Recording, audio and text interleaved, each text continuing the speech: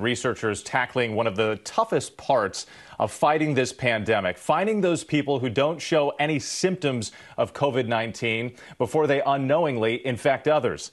ABC's Zachary Quiche joins us with more on that part of the story. Zachary, good morning.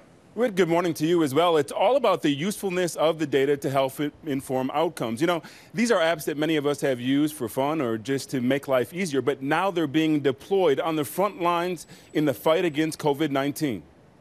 This morning, teams of scientists and engineers are developing new technology in hopes of detecting and tracking possible COVID-19 cases. Wearable tech companies like Aura, a ring you wear on your finger, are leading the charge, partnering with the University of California to study whether physiological data collected by the Aura ring, combined with responses to daily symptom surveys, can predict illness symptoms. Some researchers say the potential appears promising. GMA spoke overnight to one Aura user who went to the doctor and tested positive for the virus after his app notified him to changes in his body. It said that take it easy, you're not doing fine, and it said that I had a fever during the night, which was a bit of a surprise because I didn't feel that. I'm pretty sure that it kept a lot of people not getting the virus from our family. Another device, Whoop, a wearable band that tracks physiological changes like sleep and heart rate, appears to have helped another COVID-19 patient. Brian Eisenberg began developing symptoms, so he checked his Whoop app that showed his physiological markers had dropped. He then sought medical attention and tested positive for the virus. Woke up that morning, and as you said, that score dropped to 7%. My fever was 103. And I was obviously quite concerned. The apps, although promising, still have not been reviewed by independent researchers. Experts like Dr. John Brownstein are optimistic about the potential. Transmission can happen with people that are asymptomatic. But imagine a world where you could actually identify people that are ill, even if they're not experiencing symptoms. Those people then could essentially undergo some level of isolation, ultimately reducing the impact on our healthcare systems. An example of some of these new technologies being rolled out right here in New York City, Mount Sinai Hospital has rolled out an app called Stop COVID-19. In many ways, its success will be predicated on how many people in the community use it. But the goal is to be able to track those clusters and those outbreaks so that medical professionals and government officials can improve response. Eva? All right, Zachary Quiche for us. Thank you. And joining us now from Massachusetts is Dr. Todd Ellerin, an ABC News medical contributor and infectious disease physician. Thank you, Dr. Ellerin, for being with us this morning.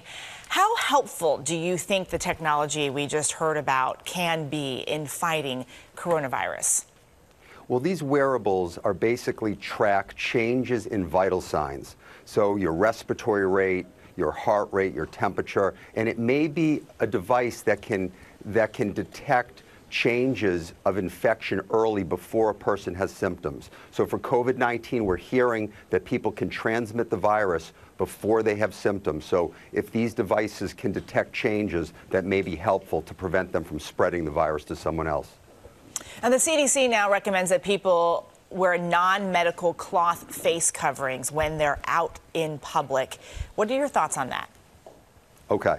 Medical masks would be better, okay? But we know there's a national shortage. So these cloth face coverings may be the next best thing. But remember, they may prevent you from spreading virus to another person, but they may not prevent you from acquiring the virus. So still, the social distancing, the stay-at-home guidance is most important. And don't forget to wash your hands. I want to make sure that when people are covering their face with a mask, that they don't think that they don't have to wash their hands. It's not an excuse to not take all the other precautions as well. Right. For those people on the front lines of this, PPEs can really be lifesavers. What are some of the latest strategies that we are seeing for optimizing their use? Okay, so remember, in the United States, we've never had to do any extended use of respirators or masks. But right now we have to because it's such a short supply of PPE.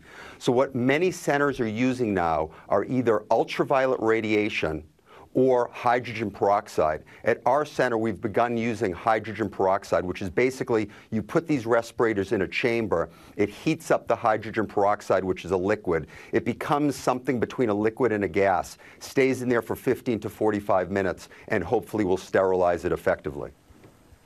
All right, Dr. Todd Ellerin, thank you so much for joining us and for those tips this morning. Yeah, let's hope that that ultraviolet technique works. Dr. Ellerin, thank you.